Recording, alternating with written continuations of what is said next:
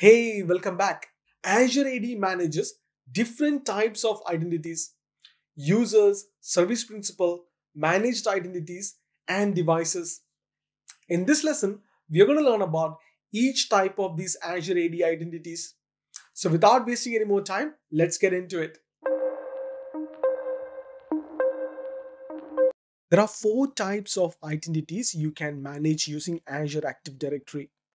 These are users, service principal, managed identity, and device.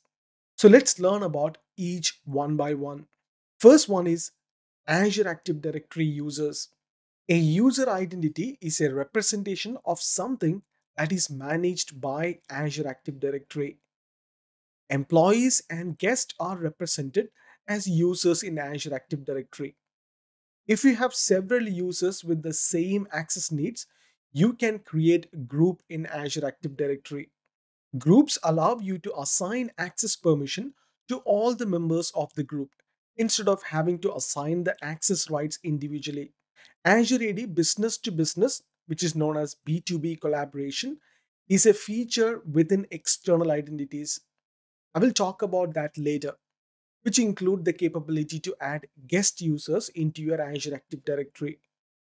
With B2B collaboration, an organization can securely share applications and services with guest users from other organizations. The next type is service principal. A service principal is a security identity used by applications or services to access specific Azure resources. You can think of it as an identity for an application. For an application to delegate its identity and access functions to Azure AD, the application must first be registered with the Azure Active Directory. The process of registering the application creates a globally unique object ID, which is stored in your home tenant or directory.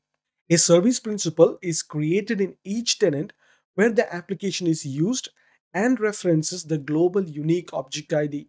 And the service principal defines what the app can do in the tenant, such as who can access the app and what resources the app can access.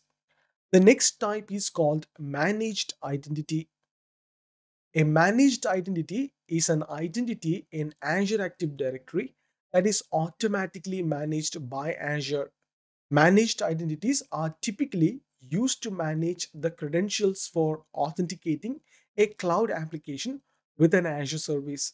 So, what are the benefits to using managed identity? Let me explain you a couple of benefits here. Application developers can authenticate to services that support managed identity for Azure resources. Another benefit is any Azure service that supports Azure AD authentication can use managed identities to authenticate to another Azure service. For example, accessing your Azure Key Vault.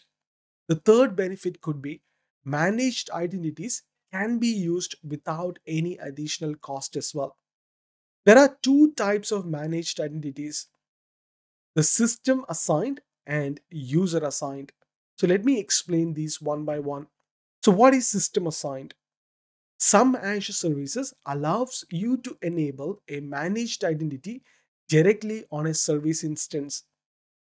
When you enable a system assigned managed identity, an identity is created in Azure Active Directory that is tiered to the life cycle of the service instance.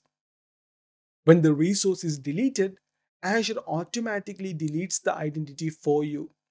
By design, only that Azure resource can use this identity to request token from Azure AD. The second type of managed identities are user assigned. You may also create a managed identity as a standalone Azure resource.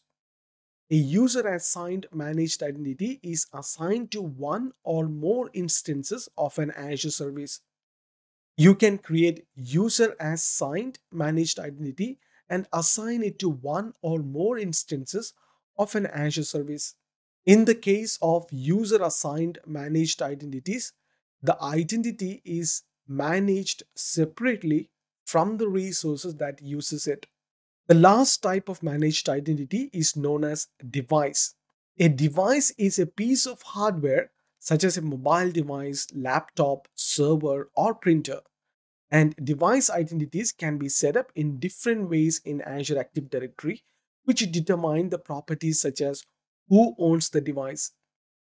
Managing devices in Azure AD allows an organization to protect its assets by using tools such as Microsoft Intune to ensure standards of security and compliance. Azure AD also enables single sign on to these devices, apps, and services from anywhere through these devices. When you talk about these devices, there are multiple options for getting these devices into Azure AD. The first one is Azure AD registered devices. These can be Windows 10, iOS, Android, or Mac operating system devices. Devices that are Azure AD registered are typically owned personally rather than by the organization. They are signed in with a personal Microsoft account or another local account. The second type is Azure AD joined. These devices exist only in the cloud. Azure AD joined devices are owned by an organization and signed in with an organization's Azure AD account. Users sign into their devices with their Azure AD or synced Azure Active Directory work or school accounts.